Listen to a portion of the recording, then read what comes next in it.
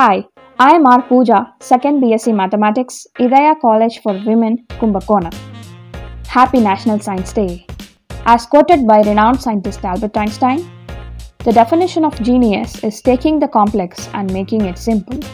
I am about to share how to find the day of the week of any date in any year, provided you know doomsday for that year. The term doomsday was coined by mathematician John H. Conway, who devised this method. He could do this trick in a couple of seconds. We can do it too with practice. Before we learn the trick, let's remember his names for the days of the week. Then it becomes easy to add the days.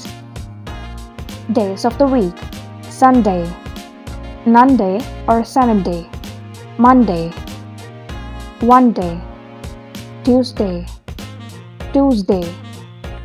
Wednesday, Rebel's Day, Thursday, Thursday, Friday, 5 day, Saturday, 6 a day. Doomsday by month. The last day of February is a doomsday. In a non-leap year, 28th of February. In a leap year, 29th of February.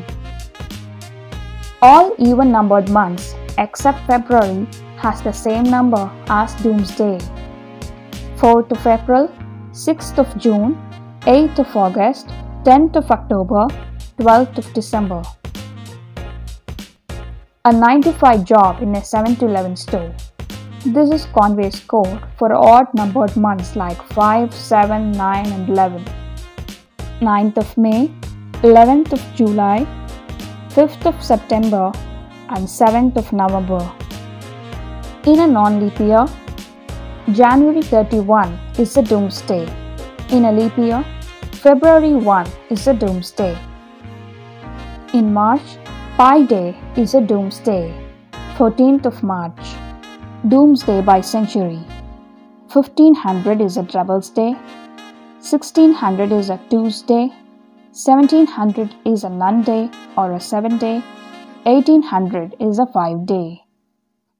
Every plus or minus 4 centuries, doomsday repeats. 1500 plus 400 equals 1900, which is again a Rebel's Day.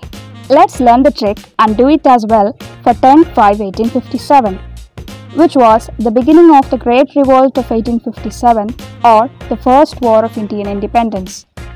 On your thumb, put the doomsday by century. 1800 is the century.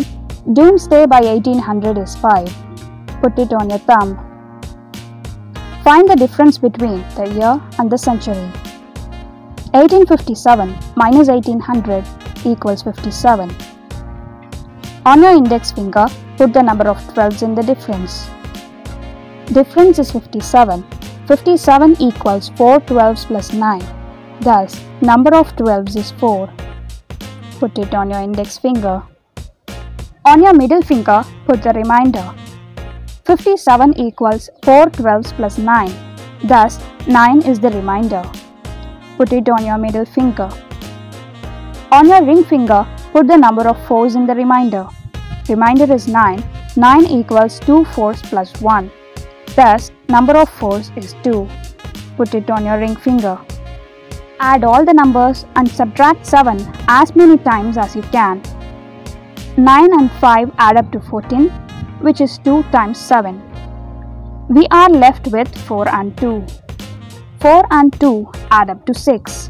Thus, doomsday by the year 1857 is 6.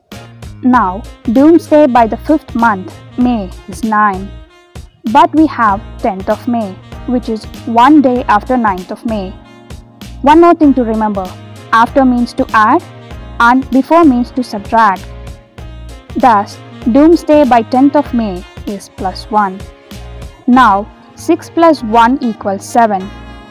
Therefore, 10/5/1857 is a Sunday. Let's do one more. 19th of March 1911. It was the day of celebration of First International Women's Day. Doomsday for century 1900 is 3.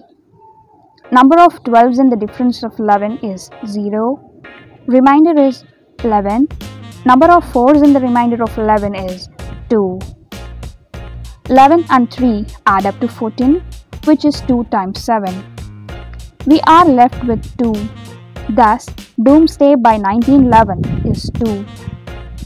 Now, 19th of March is 5 days after 14th of March. Thus, Doomsday by 19th of March is plus 5. 2 plus 5 equals 7.